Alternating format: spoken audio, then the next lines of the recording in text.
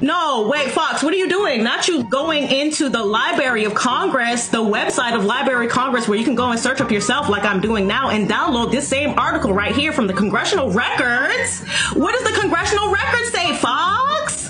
What does it say? No, Fox, you gotta zoom in. Past Fox, you got to zoom in. We can't see it.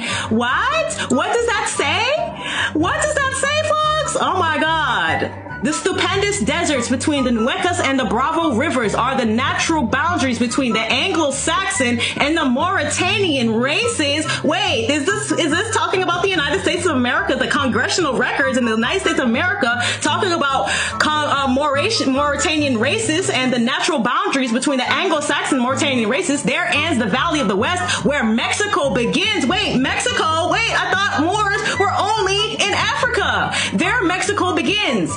Thence, beyond the Bravo, beginning the Moorish people and their Indian associates to whom Mexico properly belongs. Wait, you gotta say that one more time. There begins Mexico.